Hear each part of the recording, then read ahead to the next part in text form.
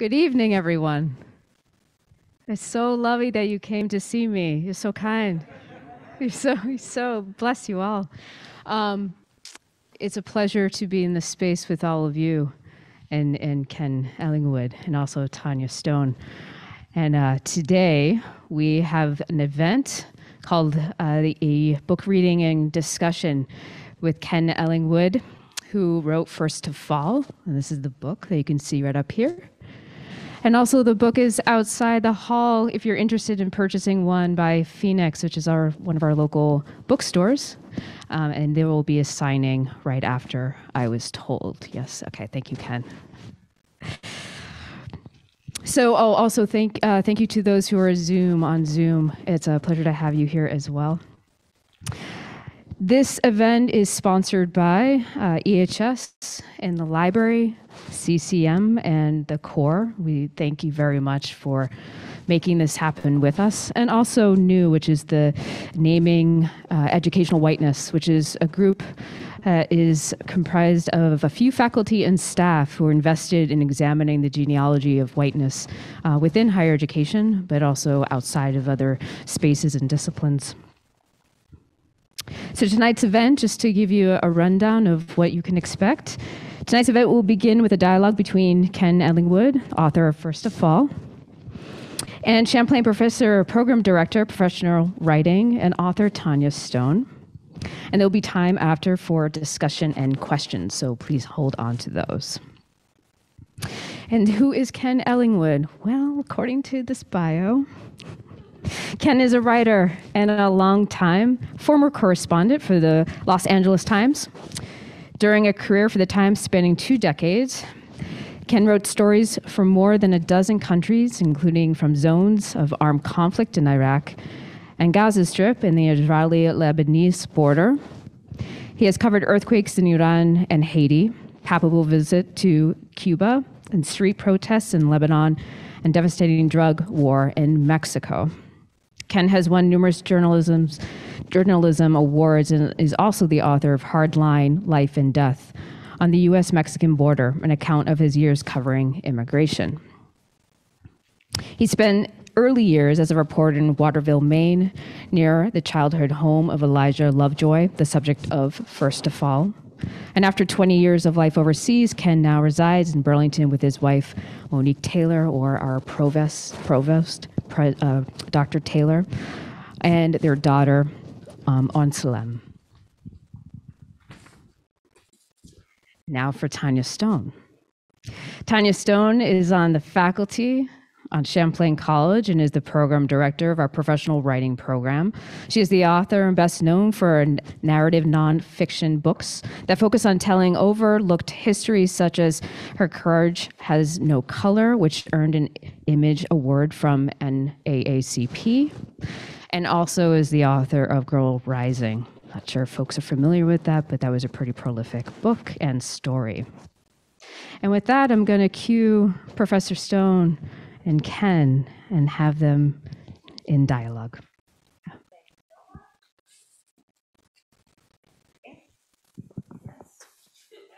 No. Green light's on, though. Green light's on. Okay, now? Okay, great. Thank you, Faith. It's so nice to be here with you, Ken. I had the pleasure of meeting Ken on our very first, on their very first night at the welcome reception, and we quickly kind of discovered that we both do similar things outside of teaching. So I'm really, really happy to be here with you and happy to be able to talk to you about your new book. So diving into this book led me into all sorts of questions, of course. But might we start off by simply establishing the genre this book belongs to, called by a variety of names? Creative nonfiction, narrative nonfiction, literary nonfiction. Can you speak to that a little bit and to your expertise as both a journalist and a writer of narrative nonfiction? Sure. Yes, thank you, Tanya. And I'd like to first thank everyone who was involved in setting up this event, the folks at Champlain, and in particular, those in the library, Emily Christ and Erica have helped out a great deal in terms of getting me here and getting this event. I also want to thank Phoenix for co-sponsoring the event. They've got some books outside, and we'll do a signing after, so that's not unimportant. And I'd like to thank anyone who's watching this via Zoom. I appreciate as well all of you who braved the rain to come out and spend an hour or so with us tonight. As to the question of the genre, I have always referred to this as a narrative nonfiction. It is the same, we're talking about the same animal, whether it's creative nonfiction. Some people have referred to literary journalism in the past, a form that was kind of emerged in the 1960s through magazine writing, people like Tom Wolfe, Truman Capote. There are various forms of it. The way I look at it is that it is true, first of all. Every fact, every assertion, every quotation, every description is true. And I know it's true because I researched it. And I then went back through the book with a pen after I had a manuscript in hand, and underlined every single fact and went back and double checked the facts. But the point here is that it is nonfiction that reads like fiction. It should feel like a movie, in my opinion. And that's the way I've approached this story. I think it does, in that it has movement, it has characters, it has complexity and texture in the same way that good fiction has all of those elements. In a way, it's harder to write this kind of narrative because it is true.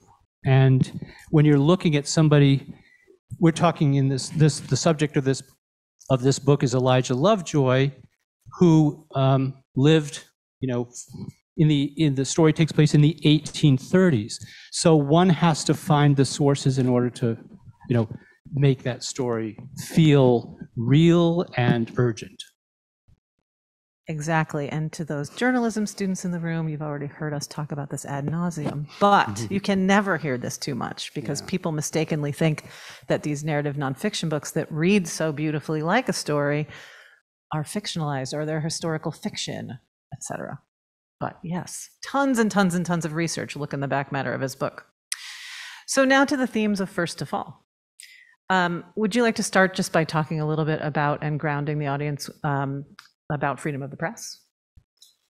But yes, the book is essentially a work about freedom of the press, and it is set during the age of slavery, as the subtitle indicates, and it has very much to do with the protagonist, Elijah Lovejoy's campaign against slavery as a newspaper editor.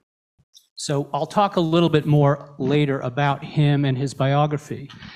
We put up here is the text of the First Amendment. You all know the First Amendment, but it's never a bad thing to be reminded of what it says, right? The actual words. This is the oxygen of our democracy. Without the First Amendment, we would have essentially an autocracy in many ways that resembles those, in places like, Russia, China, and other places that I could keep listing.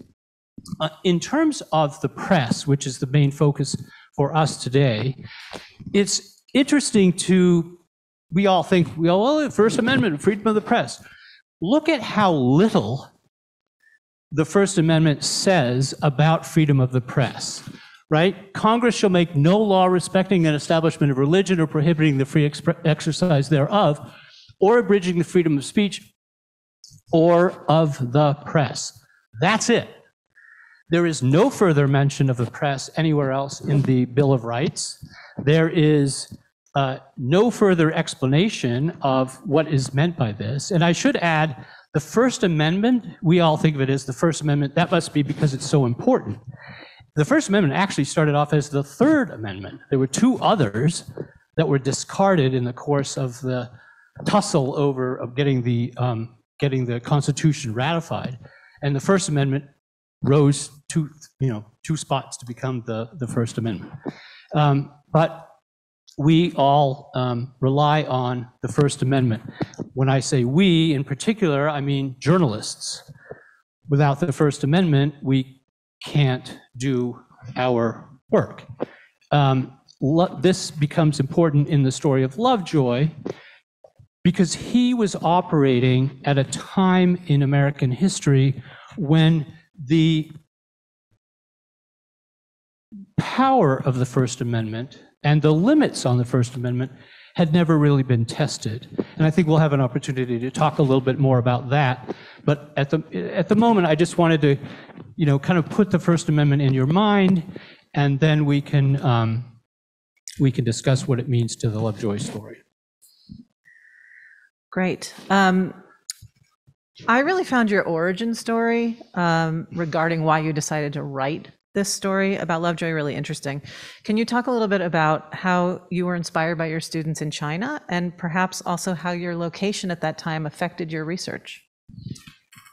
So after about 20 years at the LA Times, where I had a number of assignments, I set off on a new direction, carried along by my lovely wife, to another life in, but still overseas, in China. And I was named as a visiting fellow at a Chinese university in Nanjing called Nanjing University. And they wanted me to teach about American journalism, believe it or not. And they wanted me to teach practice, like technique, reporting. They also wanted me to teach a class on history of American journalism. And I love the idea of that because I thought, what a great way to learn about American history, with journalism as kind of a character. So I did a section talking about abolitionism and slavery and journalism's role in dealing with both of those. And Lovejoy comes up, and he's not a very big, he wasn't the focus of my presentation. I didn't really think much about him at the time. I had heard of Lovejoy, but he wasn't somebody I knew much about. But in the course of talking to the students about him and what he did, and the fact is that, I'll tell you now, he is known as the first American martyr to the free press. He's killed for his writing. That's not a spoiler. I think we pretty much know how his life goes. And the students that were in front of me, Chinese students, were really moved by his story. They really loved this guy and wrote about him in ways that I found very, very moving myself. And I said, this is really interesting. This story really carries, right? It can go overseas to a place that doesn't know freedom of the press and still have resonance, and decided then that I would try to dig into his story a bit more. And I did so, but I'm living in China, which is not a great place to do research on an American who grew up in New England, met his death in the Midwest, which was then the frontier, and have materials scattered all over library collections everywhere. And so facing those obstacles, I set out anyway to do what I could. And I found ways to, first of all, mine the internet for an amazing amount of material. I was able, for example, to find letters that his family wrote to each other in the 1820s by hand, and they were collected in boxes and digitized. They were scanned at Texas Tech University.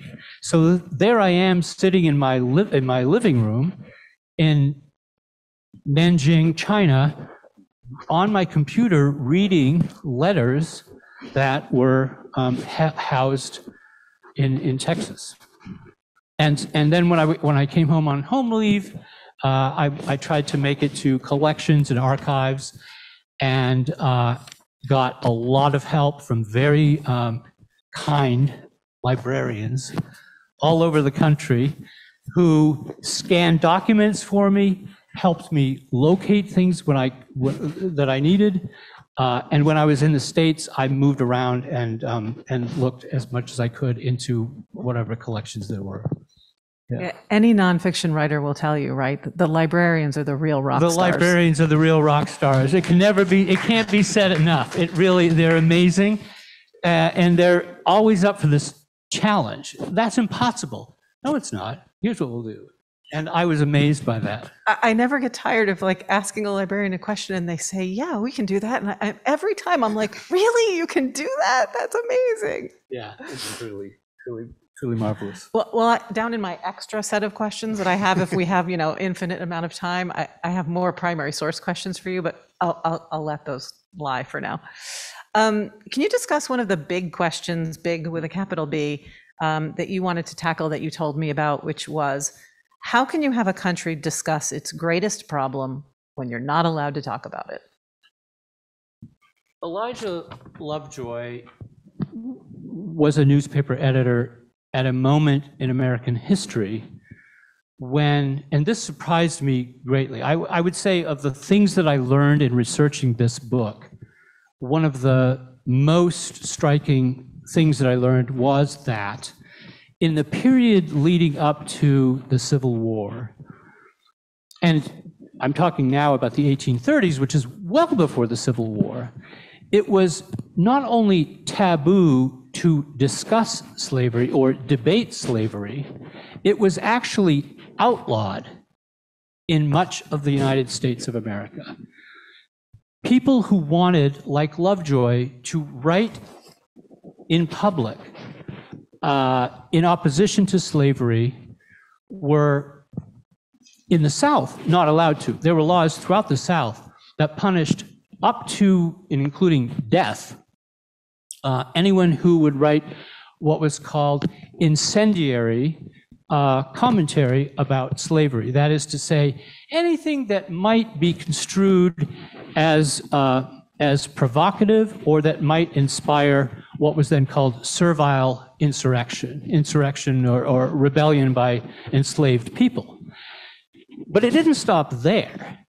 What this sort of ban against discussing or criticizing slavery, what I call in the book a vast suppression campaign, the likes of which this country had never seen before during peacetime and has not seen since during peacetime, included a ban on discussing slavery in the halls of the U.S. House of Representatives. It's a remarkable act of censorship when the very people we send to Congress, or the people at that time sent to Congress, could not discuss one of the most, if not the most, profound and problematic issues, of the country's history. That gag rule lasted for 8 years. And then there was another thing, which Lovejoy eventually experienced personally. The 1830s, pardon me, was a period of a lot of mob activity. And so people like Lovejoy faced violence. And the climate was obviously very, very restrictive. Yeah. Well, that'll lead us sort of into, if you could paint a general picture of who Elijah Lovejoy was, including, you called him an accidental and a reluctant abolitionist in the book. And it was interesting to me because his transformation was gradual, even though he was certainly dogged in that slow march, right? Can you talk about the significance of that and also kind of expound a little bit more on the vastness of anti-abolitionism in places all over the North, which people may find surprising? Yeah. Among another one of the surprises to me in researching the book. So Elijah Lovejoy was a New Englander, born in Maine in 1802, grew up in a religious household in central Maine. His father was a sort of itinerant preacher, not a very successful guy, actually. His mother was more the glue of the family, had been brought up in a very strict religious family as well.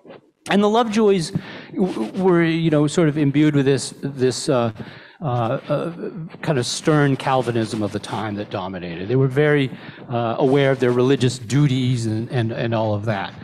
He was a great student. He went to the school that is now known as Colby College and graduated at the top of his class, really quite a brilliant young man, a very good writer, and decided to make his way into newspapering as a way to exercise his writing talent.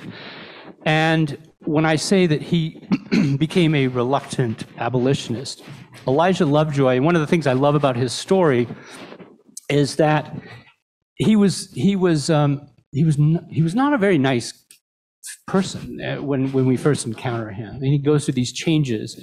One of them is that he doesn't, when he begins to write about slavery, he has been ordained as a minister, so he's got this double job. He's a preacher and he's a newspaper editor at the same time. He blends those two things together to use the written word to do God's work. And this is a period of time, the 1820s, the 1830s, of a great flowering of religious energy in the country. It's called the Second Great Awakening. There were these revival meetings all over the country where thousands of people would show up at these camp revivals, and they'd heave and scream, and they do all these kind of theatrical things, but be converted at the end of it all. So he emerges during this period of great religious energy, which commanded people to be active, to solve the country's sins. And that's the approach that he took, was to find sin wherever it resided. Drinking, for example. He was part of the temperance movement, which is to stop drinking, right? Or stop people from drinking. And one of the causes that caught his eye as a churchman and as a newspaper editor was the issue of slavery. He moved to St. Louis, which is in Missouri, a slave state, and for the first time in his life actually saw the institution of slavery all around him. He believed still that abolitionism, that is the organized movement to abolish slavery, which was at that time championed by people like William Lloyd Garrison in Boston, were too radical. They were too militant, that if we freed all of these humans who had been held in bondage, what would happen to them? How would they possibly be absorbed into American society? And he took a much more sort of religious-based, at first, a much more religious-based attitude, which is to worry after the souls of enslaved people, and not so much about their lives. And then he would later evolve, and to the point where he became very concerned about their lives and about the conditions that they were living in, and the whole idea that there could be people in this country who were held in bondage. And so he becomes, by the end, a committed abolitionist. And he adopts many of the views that were held by people that he had seen as wild-eyed radicals. Now, it wasn't just Lovejoy who saw abolitionists as wild-eyed radicals. Most of the country saw abolitionists as wild-eyed radicals. And there's a really kind of I think it's a heartening lesson in all of this, which is that what one day seems really radical and crazy is another day vindicated, right? And we look back at this period, and maybe some of us think, well, of course, people were against slavery, except those who owned, human beings. But in fact, that isn't true. It took a great deal of courage for anyone to stand up against the institution of slavery for some of the reasons I mentioned earlier, mob violence and the laws that existed to prevent that. But also, the American public didn't really want to hear about it, and including the North, where, people believe with a great deal of smugness that, we didn't have those problems up here. That the North was against slavery, the South was, was practicing it. And that's really not true. Much of the resistance that abolitionists encountered was in the North. And it's, worth remembering that, knowing that. It wouldn't be true to my own feminist roots if I didn't throw in a shout out here to all the women who signed all those petitions, right? Because the women made up a huge number of those signatures on those petitions, and we're sort of like out in the trenches getting it done. Correct. Can you talk a bit about Lovejoy's death, as well as your view of how he, I think in your view, or words even, created a modern perception of journalism? Lovejoy was, as he evolved and his writings evolved, he was using a religious newspaper, his religious newspaper, called The Observer, to talk about slavery and criticize it.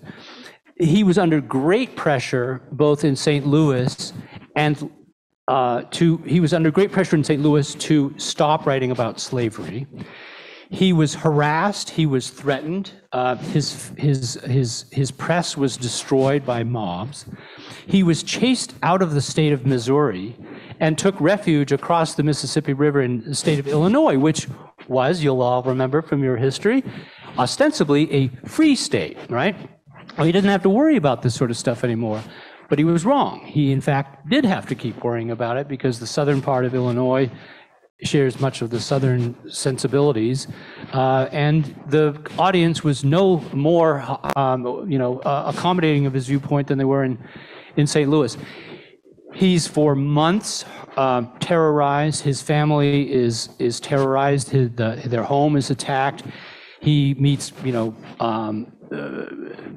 mobs on darkened roads, and who are all threatening him and trying to get him to stop publishing his articles criticizing slavery, saying that he was a disruptive force in the community. Even community leaders in both places, in St. Louis and across the river in Alton, Illinois, were organizing in meetings to try to get him to stop. And ultimately, he refused. And he took the two, passions of his life, the crusade against slavery and his deep and abiding belief in freedom of the press. And he kind of welded them together into a cause that became kind of where the two were inseparable from each other. And he eventually is chased down in defending one of his presses from a mob, is killed by the mob in a riot in Alton, Illinois. When I say that he was in some ways, a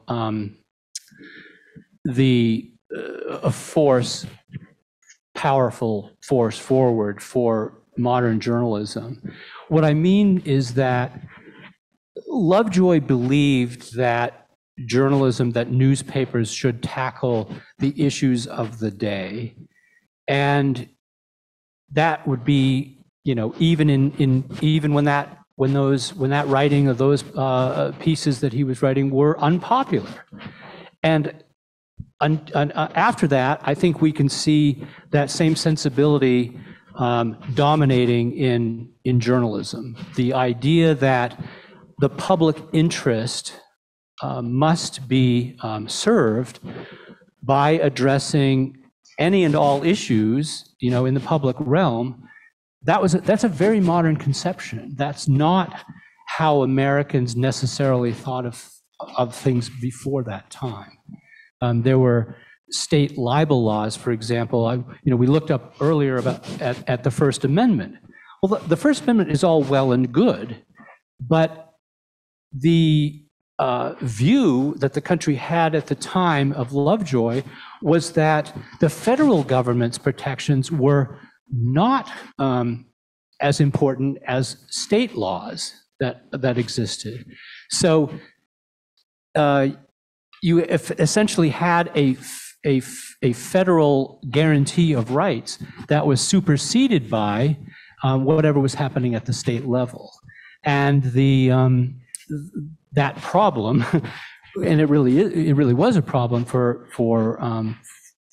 a lot of people, wasn't really addressed until after the Civil War with the passage of the 14th Amendment, in which case the protections in the Constitution were effectively nationalized.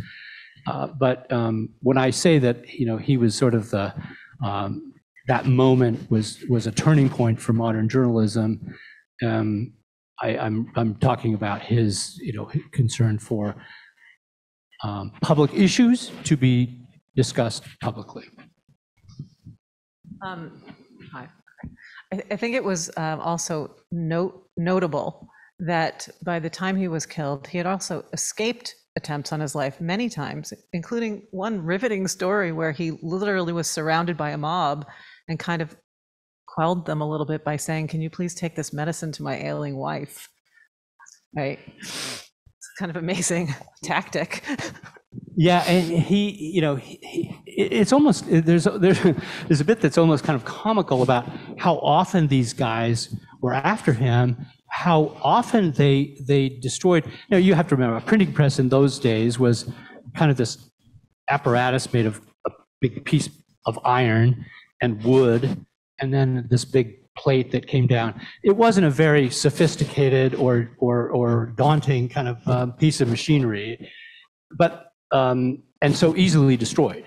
And he had 3 separate printing presses destroyed, and then they would destroy it, and then he would get another one, and he'd have it shipped, to him, and then they'd destroy that one, and then he'd get another one, and he was just not going to be stopped. When he met a mob or a group of men on a darkened road while he was out getting medicine for his wife, they were going to tar and feather him, which is a very painful, it's a very painful act of violence. And he basically said, "You can do whatever you want to me, but at least get this to, at least get this medicine to my wife." And they eventually let him go. They didn't tar and feather him. Okay, so we have 2 questions left, and I'm going to let you pick because we're running out of time. This one is about craft, and this one is about parallel. That's what I thought you were going to say. Okay. So this question is, what are some of the parallels of this story to today?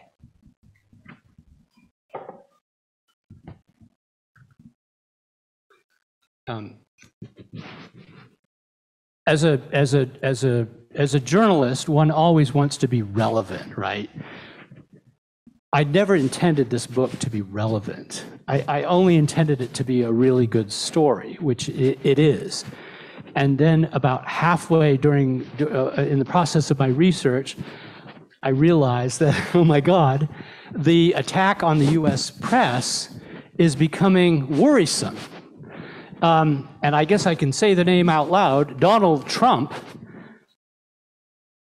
and his attacks on the news media became, to me, a very worrisome trend. And I think to a lot of journalists who now detect that the climate in which they operate is, in the United States at least, is much more fraught, is much more dangerous than it was before.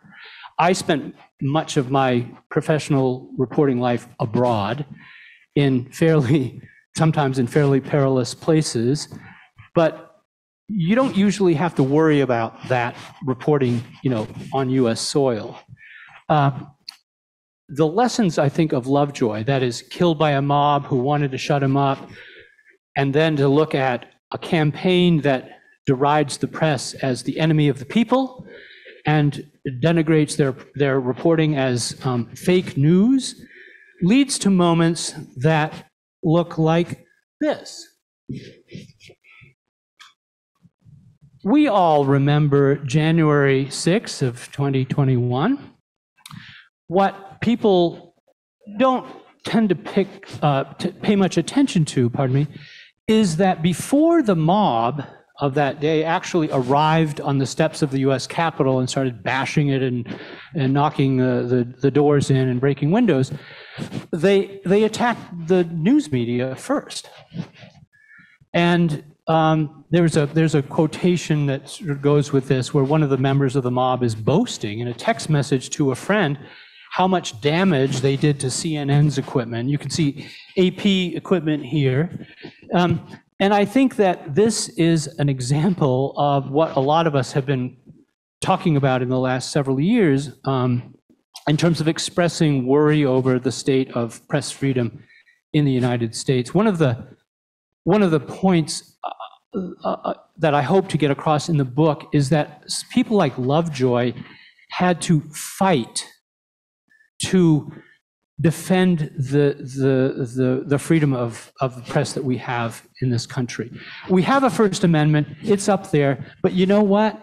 It was kind of half-baked. It wasn't fully cooked by the time Lovejoy lived and practiced, and those rights had to be established, and they were over the next century and more through various Supreme Court rulings. To illustrate, again, a little bit more about the mood, this is a T-shirt that's actually being sold out there. So it's funny, ha-ha, I suppose, to some people, but this is a worrisome piece of evidence, and I hope that the lessons of Lovejoy help to remind us that freedom of the press isn't a given. We don't, have it just because. We have it because people fought for it, died for it, and tried to defend it against attack and erosion, and that it's fragile, and it can go away. And I know many of you in this room are students of writing and students of journalism, and you hopefully think about these things, but even a broader audience, I hope, will think about those issues in reading the book. Is it time to move to the next? Is it 7:40? 7:38. Okay. Do you want to move to the reading? Yeah. Okay. Sure. So Ken is now going to share a short reading and then do some Q&A. So please, when he's done with this brief reading, please ask your questions. I know a lot of the journalism students have questions, and we have worked in plenty of time for that, so don't be shy. I'm gonna. Please do. Okay, I'll go up there.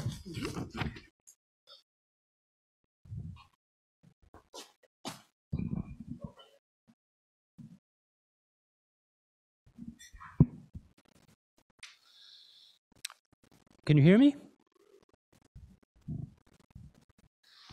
Let me set this up just a little bit. How's the audio? Okay. Okay. I mentioned earlier that Lovejoy was under various types of pressure in the communities in which he lived to stop writing about slavery. That campaign went on for months and months, as the book details. Near the end, and you can see it's getting close to the end of the book, near the end there's a critical meeting. It's kind of a do or die moment for Lovejoy. A meeting at which he is being told by the leaders of the community of Alton that he basically needs to stop publishing his newspaper. And there's not a lot of wriggle room left. He believes he's exhausted most of his options. He's tried to defend himself and defend freedom of the press, and he has one last chance to persuade this group to let him continue. What I'm going to read you is a section that describes that attempt. He appears at this meeting, and this is what happens. A racket of voices had swamped Alton during the previous 8 days. But one voice had been conspicuously missing from the din, Lovejoy's. His moment had come. The sturdily built minister raised his frame and strode calmly to the front of the room.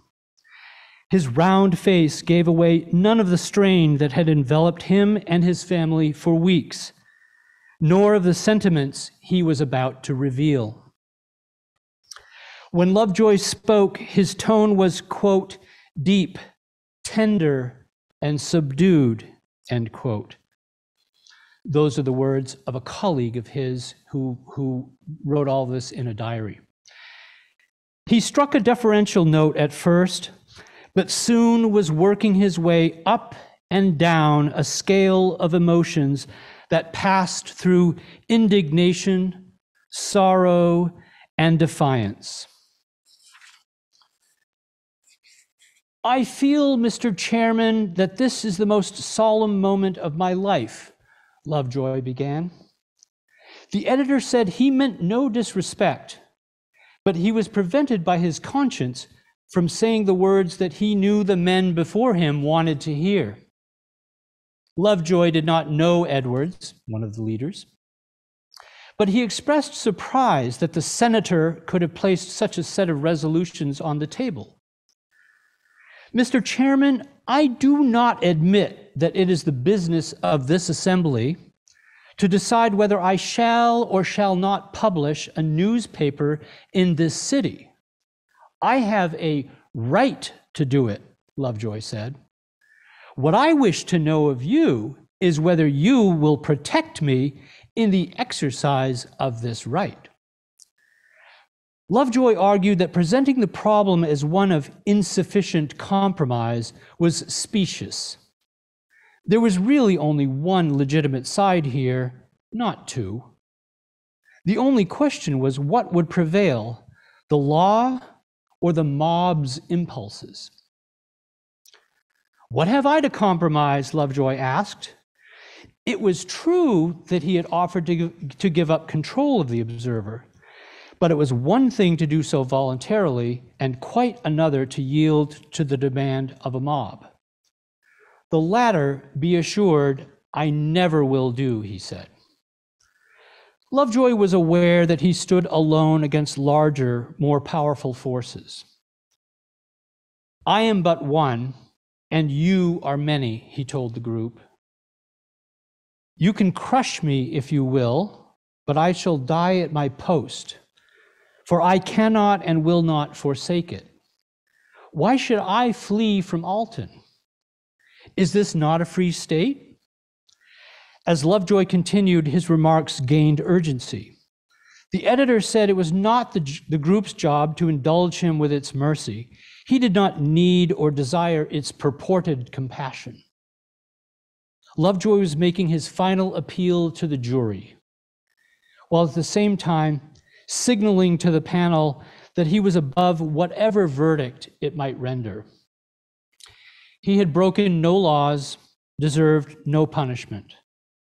Will conduct like this stand the scrutiny of your country, of posterity, above all, of Judgment Day?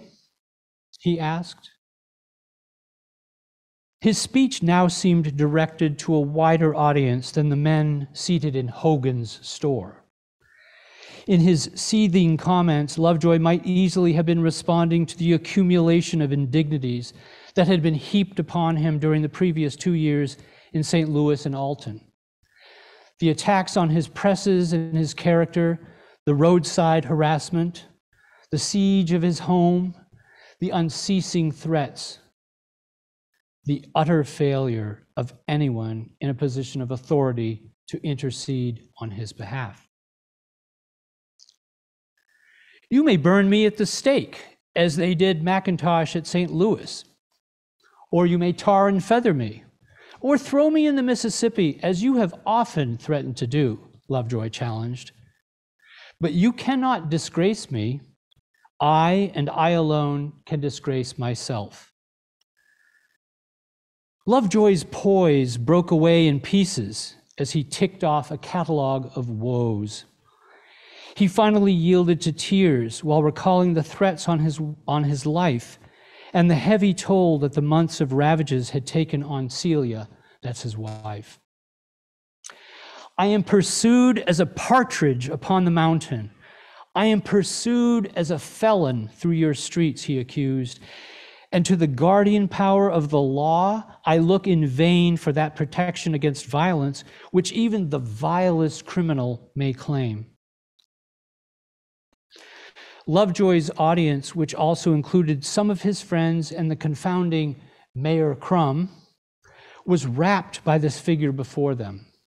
The hard faces of several were wet with tears, even those of his enemies. Beecher would recall this later. Lovejoy had laid bare his beliefs, unfurled his final appeal.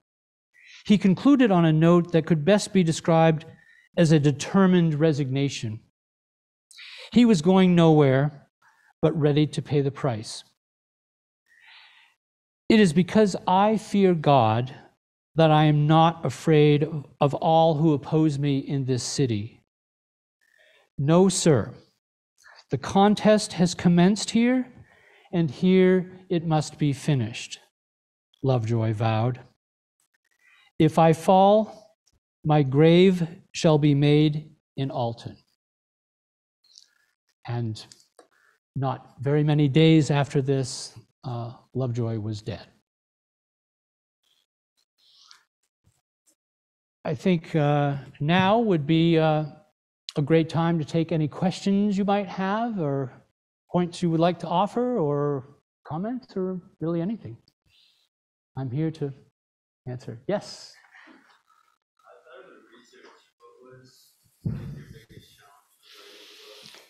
My biggest challenge was nobody was alive. I'm used to interviewing people, right? I mean, I spent a whole career finding people to talk to and going to places where they are, where the story is, and seeing it and talking to people. And this is a whole different, and my previous book was about the US-Mexico border, which I reported on the ground. And I'm used to doing it that way. So what was difficult for me was dealing with a world, trying to recreate a world where there's nobody around who I can talk to and say, is this so? Yeah, but what about that? And then I had to answer those questions in the material that I could dig up in the research. I did go to the city of Alton, and partly, I mean, obviously you kind of have to, right? But part of my impulse in going there was just to have that sensation of place.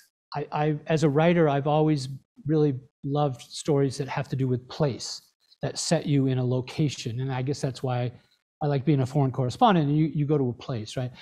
And being in Alton helped me I could see the river. I know what the Mississippi looks like there. I know that there are these limestone bluffs along the river that are very beautiful.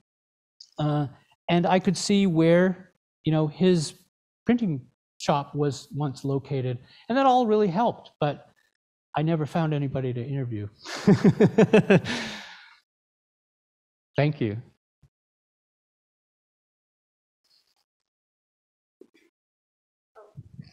Hello.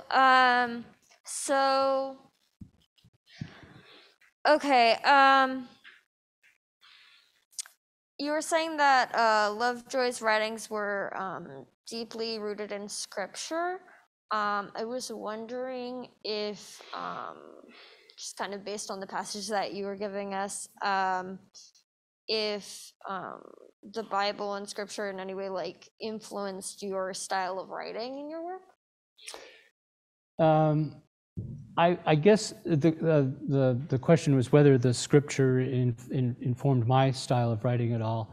Yeah. I guess I would say no. Okay. In that I'm not I'm not really a Bible expert. I didn't approach this initially from a religious point of view. I had to actually learn a lot, but that's not unusual for a journalist. I mean, you go into most stories without knowing anything about it, or many stories without knowing anything about it, and you learn about it. And one of the things that what I really enjoyed about doing this was learning about religion and learning about the different strains of religious belief in America at that time, and how lively it was. It was a very lively moment of American history. We don't think much about the 1830s. I bet you could rack your brain right now and not think of a single thing that happened in the 1830s. And yet it was very wild. There was all kinds of really fascinating stuff going on at the time in terms of religion, in terms of construction in the country, roads being built, canals being completed, movement. People were migrating all over, and religion was one of the great areas of energy at the time.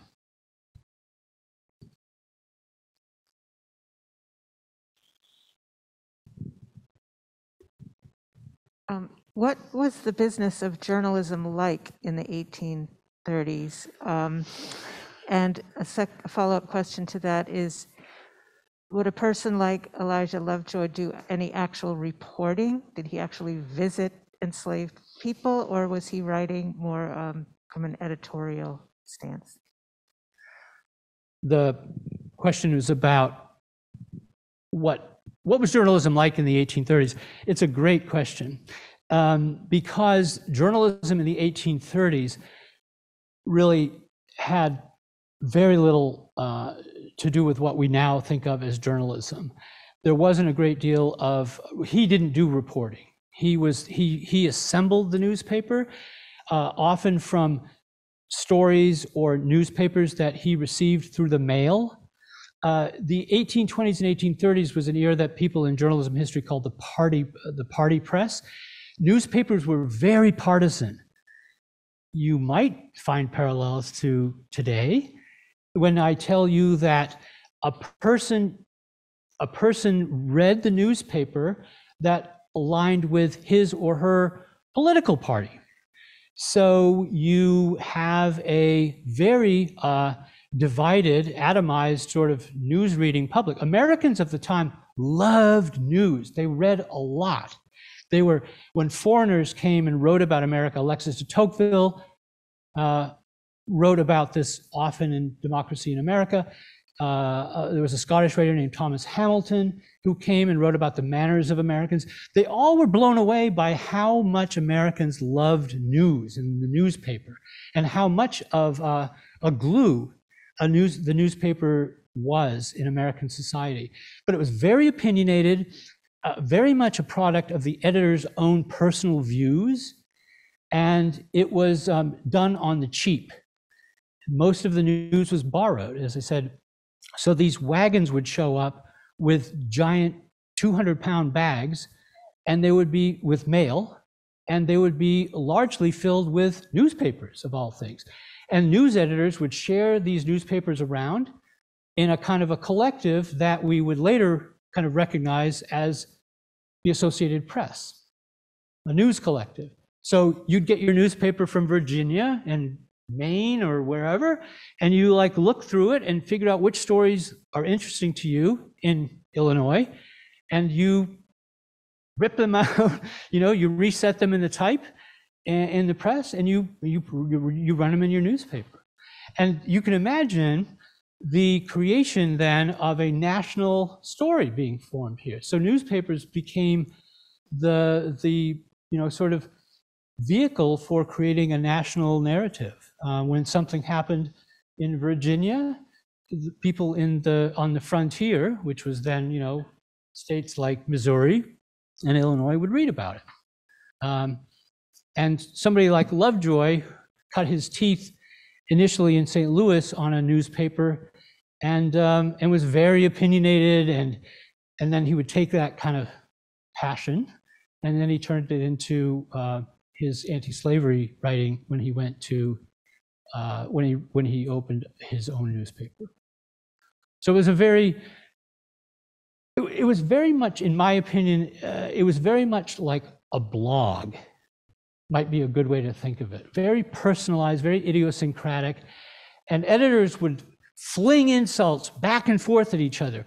They would fight in the street over what one wrote about the other, in that week's newspaper. So it was a real kind of rough and tumble world. There was no training for it. They just did it. He just did it because he wanted to do it.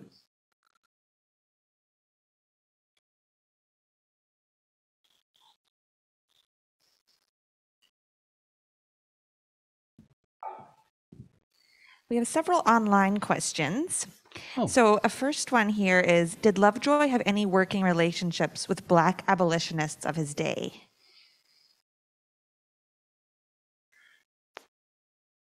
No.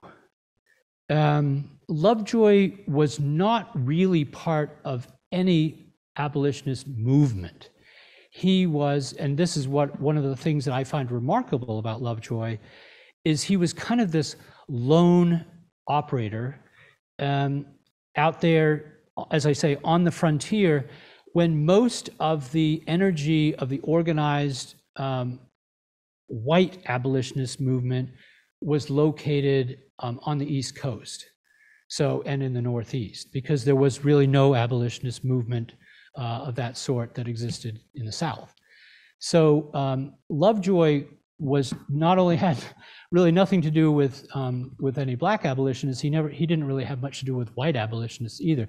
He would read the publications that white abolitionists were producing, the American Anti-Slavery Society, which was in New York. He would read them, he would reprint things in his newspaper, but what is really quite interesting about Lovejoy is that he was really just a person acting out of his own sense of principle, whatever that was, rather than as an agent or the wing of any particular movement.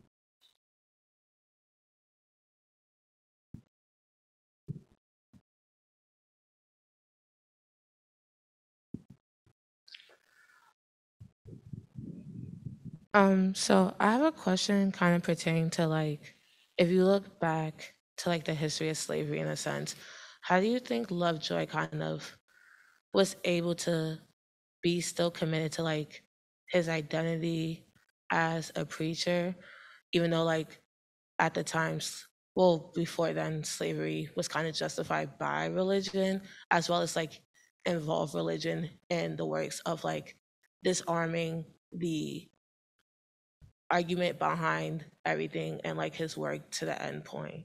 Do you understand what I mean? Yeah, I do. Lovejoy was really critical of the conventional Christian defenses of slavery that were issued from the pulpit in churches all over, right? People, at the time, defenders of slavery, and it became more pronounced sort of in the 1830s than before, when it was relatively, the discussion about slavery was much more open in the 1820s even than it was in the 1830s. And as the South became more threatened by criticism of slavery and even proposals to abolish slavery, those who supported the slavery system fought back by trying to convince the American public that slavery was a quote unquote positive good, right? That there's this whole narrative that we all know about now about the welfare and the happy slave. The problem for Lovejoy and the church and the churches was that religious people, clergy people, were using the Bible to justify slavery. And he wrote very passionately against that. He criticized very harshly that viewpoint and called it appalling and said it was awful. Lovejoy's own religious beliefs led him only so far, though, down the path. He believed, for example, that enslaved people should be allowed to go to church.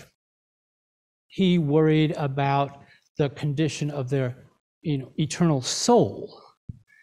And he spoke initially largely in terms that are almost theoretical, really. Like it's about, their soul needs to be nourished, and so that's why we should allow religious instruction. Only later did his religious beliefs push him to the next stage, which is to say, there shouldn't be slavery. It's wrong. It's not only is it a sin, it should be dismantled. And that was a step that he went to. But he was very aware and very critical of this religious justification that had long existed to uphold slavery.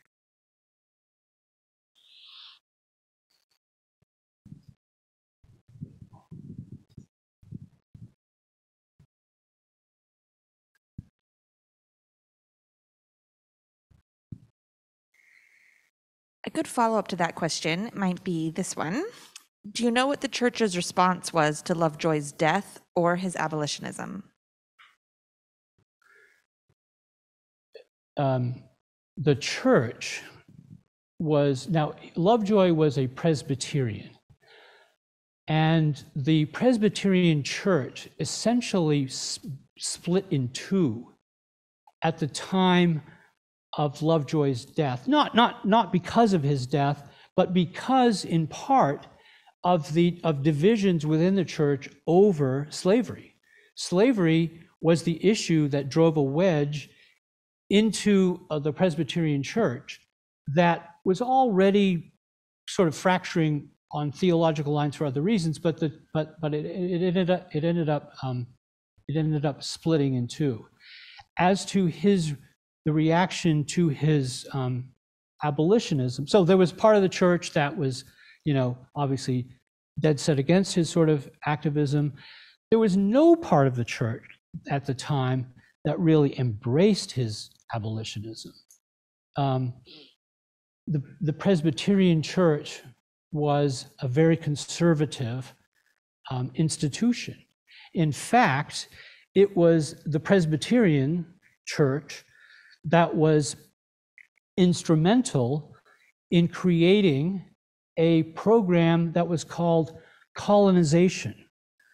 Colonization was an approach to the slavery question that emerged around 1816, 1817. Essentially, the approach of the church at that time was that the answer to this problem is that enslaved people, once freed, should be put on a ship and sent to Africa. And the country of Liberia is the product of that movement. That sort of sounds horrifying to us today. That was the reasonable position at the time. That was a kind of an almost progressive position to hold at the time. So to give you a sense of the scale of things, of where white America's mindset was, the church was in favor for a number of years of this approach, which is to deport freed blacks to Africa. So the church, let's say, was not in the case of the Presbyterian church, was not a force for an emancipation movement.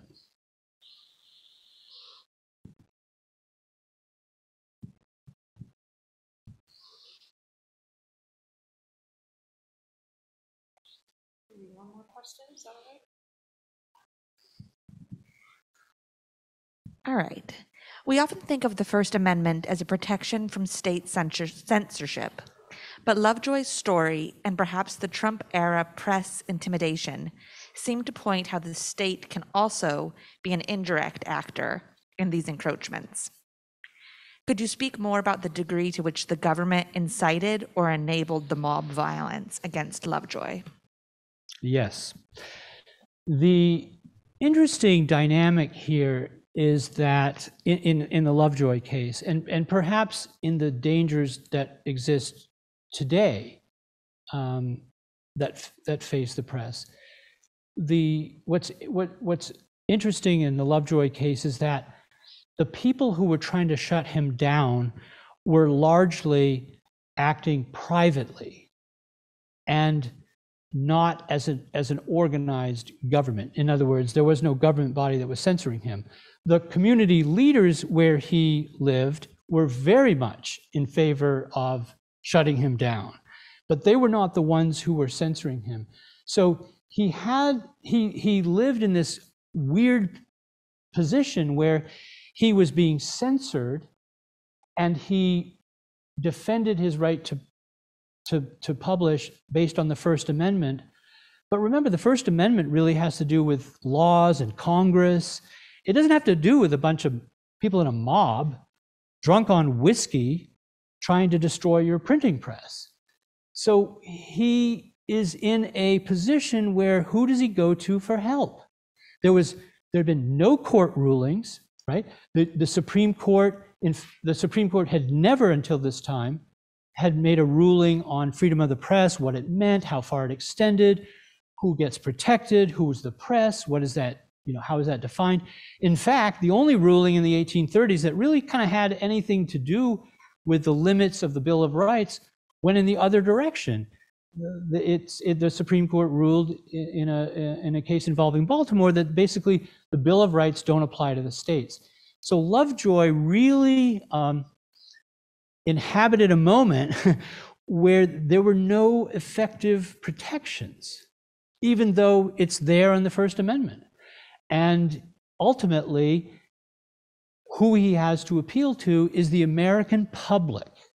The feeling, the sensation that this is a right, a fundamental right that Americans have. He believed he was free to publish, and therefore he acted free to publish. He created the freedom for himself, in a sense. And it bears remembering that it was American, sort of public opinion after his death that reacted in horror to the killing of an editor over his writings. And there was a great deal of public reaction to his death. Abraham Lincoln spoke about it. John Quincy Adams called it an earthquake that would shake the country.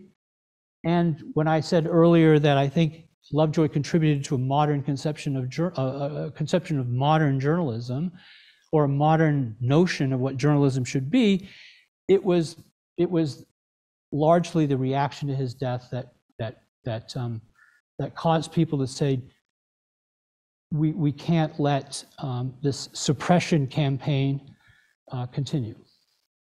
And he energized the abolitionist movement somewhat. I don't want to overstate the case. But more important, I think, was the contribution he made to press freedom through that.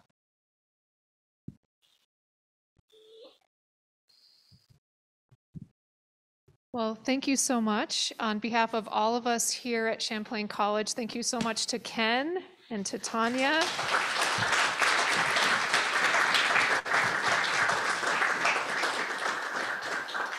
If you are part of the Champlain College community, I just wanted to let you know that we do also have the book available in the library, as well as copies that are here for sale if you're interested through Phoenix Books or through their website. Thank you.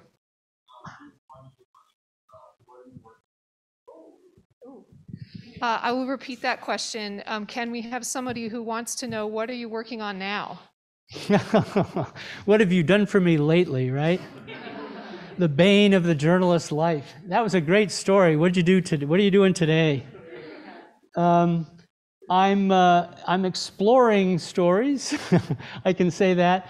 Meanwhile, I'm dipping my toe a bit into the world of journalism here in Burlington, and doing some editing at 7 Days. So I really feel that it's the duty, kind of essential, to promote, good journalism. And I think they're producing good journalism. And so I'm doing sort of collaborating with them a bit, and waiting for the next project to finish percolating in my head. Thank you. Thank you all.